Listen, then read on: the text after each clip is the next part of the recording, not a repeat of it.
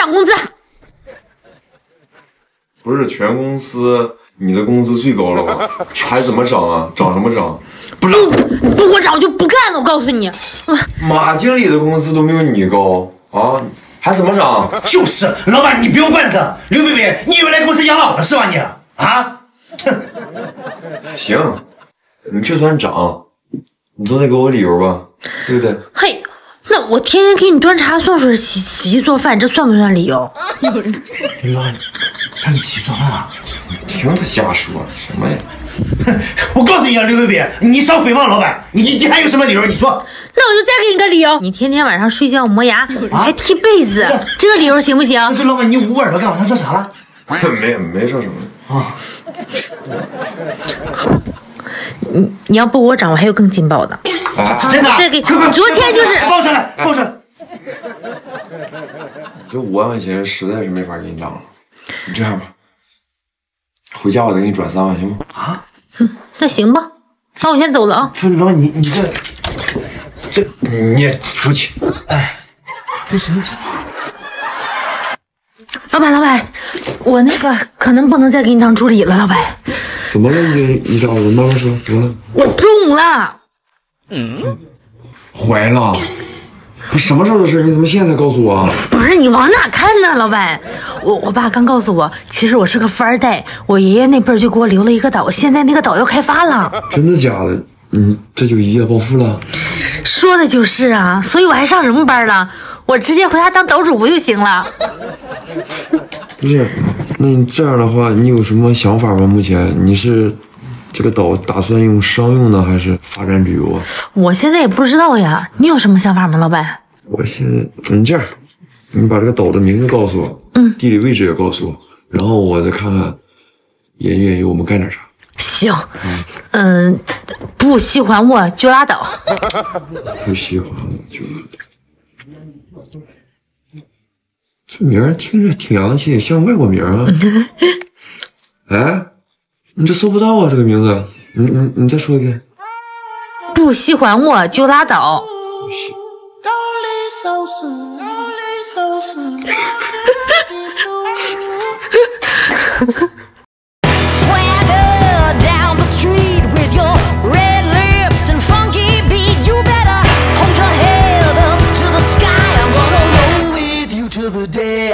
迟到了，当饭吃呢啊！完了，又被抓包了。刘贝贝，你干嘛呢？又没迟到。我早上不叫你起床？不是，我又去。这个刘贝贝迟到当饭吃是不是？我。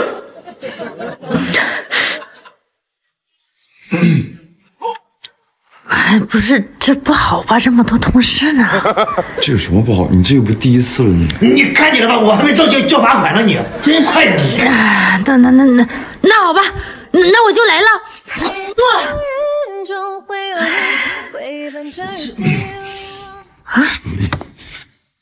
这脸上有饭粒儿。这不对，这啊，我饿了。饿了，老板没吃早饭，你早说呀！啊，你早说的，我这还有一个。对。啊，不，你们吃啊。不够，这他妈不吃啊？不知道。干了个嘎！哎，老板你要走啊，老板？干嘛呀？我今天晚上有应酬，着急。啊，行吧，那你去吧。哎，你怎么了？你干嘛呀？我在公司加个班，你回来给我打包点，少喝点酒啊，12点之前回来就行了。不是刘贝贝，你怎么这么多事儿啊？现在你啊？你怎么了？你现在嫌我事儿多了？完没完了啊？我凭什么要12点之前回来呀？啊？我吃什么饭要吃到12点啊？干嘛？那再说了，我什么时候让你吃过剩饭呀？啊？跟我一起去。我不行，老板，我工作还没做完呢。跟我一起去，吃完之后你回来走，我问你一起。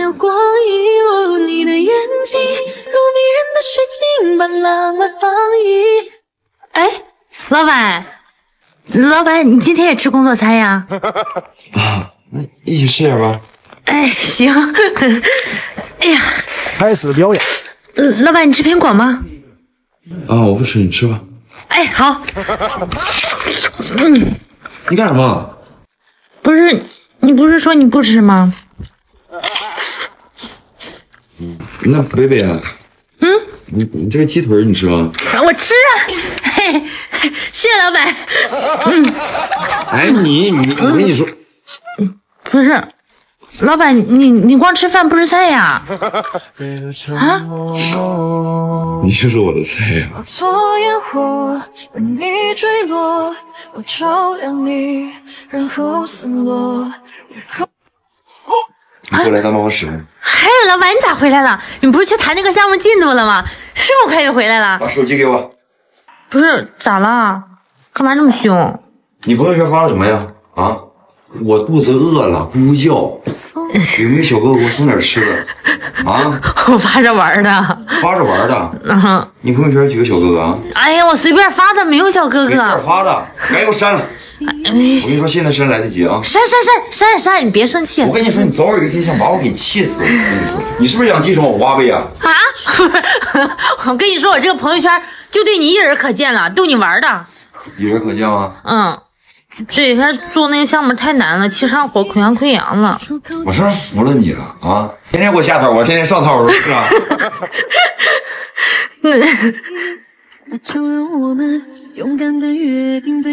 这吃点这个吧。你啥时候准备的？先吃点。我看看嘴巴。疼吗？疼。先吃了啊。老板，你对我太好了，吃一个。我敢不对你好吗？啊！我要不对你好，那朋友圈小哥哥们那不都来了吗？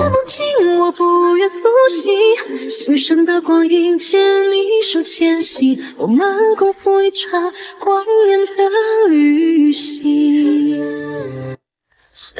我是我阿姨介绍的相亲对象，咱们直接开始吧。那您先坐。不用了，我一会儿还有事儿，直接开始吧。我今年26，你多大了？啊，我29。29，你这有点大呀。大3岁而已啊。那个，您是做什么工作的呀？我工厂拧螺丝的。您赚多少钱一个月？这4、5千吧，在这个城市够吃够花。够吃够花就行。有车吗？没有车。对车有什么要求吗？奔驰、宝马、奥迪都行，也不挑。来，这个送给你。不是，这就送车了，送我了？送你了。那个有房吗？没有啊。对这个房子有什么要求吗？能遮风挡雨，能住就行。别墅。这也送我了？对，送你了。啊，明写你的名儿。你停！你打住！你干啥呀，老板？你上来就送人车送人房的，你有多着急找媳妇儿啊？这什么？哎呀，这不就是你吗，笨蛋啊！这怎么还生气了呢？我都跟你说了，现在是模拟，我们现在彩排，你懂不懂？你要这样相亲，那人谁能不喜欢你？笨蛋啊！这不就是跟你的吗？我要是跟别人，我也不这样啊！我傻呀！